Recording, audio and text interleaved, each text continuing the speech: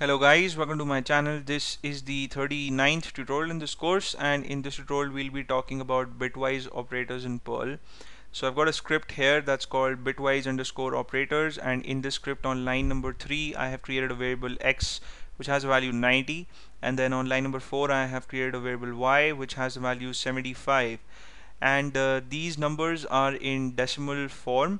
And if suppose you want to see the corresponding binary representation of these two numbers, then you would have to use the print f statement instead of using the print statement, and you would have to put the format specifier %b. So I have got a printf statement on line number 6.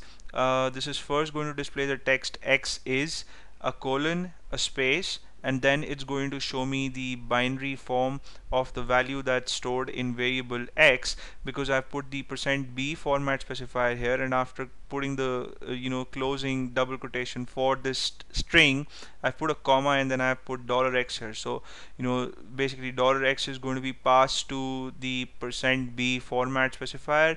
Its corresponding binary form would be obtained and displayed on screen at this position.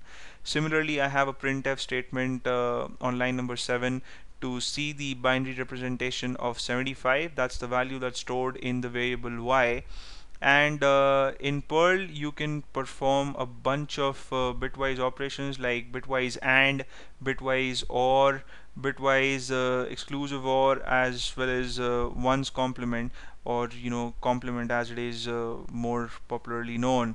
So to perform the bitwise AND operation, you use the ampersand symbol once between the two variables, and on line number 9 I have a statement that performs the bitwise AND between x and y, and it stores the result in the variable AND underscore op. And on line number 10 I have a printf statement to see the value that's been stored in AND underscore op, and of course we are going to see the binary representation of the output, because we want to actually perform the AND operation on the output that we get on line 6 and 7, to see if we have got a correct value for AND underscore op here on line number 10. And then to perform the bitwise OR operation, you use the pipe symbol once between the two variables, and I'm storing that output in OR underscore op, and I have a printf statement on line number 13 to see the binary form of the value stored in this variable. Then to perform exclusive OR, you use the hat symbol, which you would get by shifting up on key 6 on most keyboards.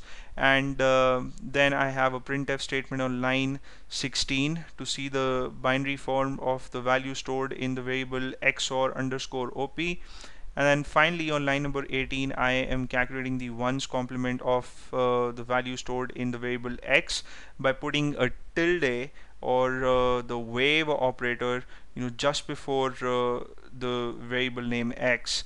And of course you have to put a dollar symbol there because it's a scalar variable. And then I have a printf statement on line number 19 to see the binary form of what's been stored in the variable comp, right? So let me execute the script and show you the output. I'll press F5 on my keyboard, and we see that this is x 1011010, and then y is 1001011, and in bitwise AND, the AND of 0 and 1 is 0, of 1 and 0 is also 0, of 0 and 0 it's 0, and of 1 and 1 it's 1. And these operations are performed bitwise, so you could do the math here. And then OR of 0 and 1 is 1, of 1 and 0 is 1, of 0 and 0 is 0, and of 1 and 1 is 1. And then exclusive OR basically gives you 1 where the bits are different, and it would give you 0 otherwise.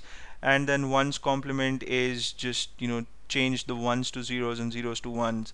I reckon these would be 32 because this is a 32-bit Perl interpreter. I haven't counted the number of digits basically, but all these ones are because when you store x in memory, you store a bunch of leading zeros with the number, because you have 32-bit space in the register, so you would want to utilize all of it and store zeros if you do not have any other bit to store. And when you would perform one's complement on that, all the zeros would be converted to ones, and that's why we see a bunch of leading ones here. So that's it about bitwise operators. I hope you guys had fun watching this tutorial. You may subscribe to my channel. I'm going to see you in the next video. Till then, take care.